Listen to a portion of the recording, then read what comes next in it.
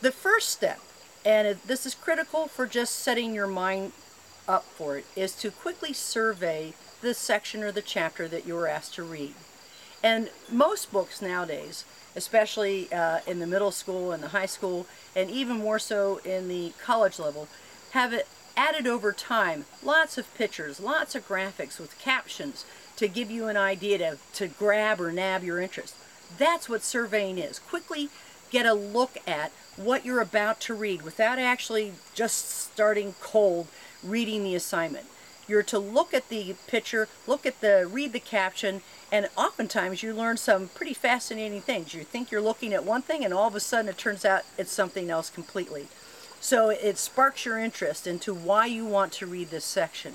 It gives a purpose and a focus for what you're reading. It gives you an idea what the topic is about.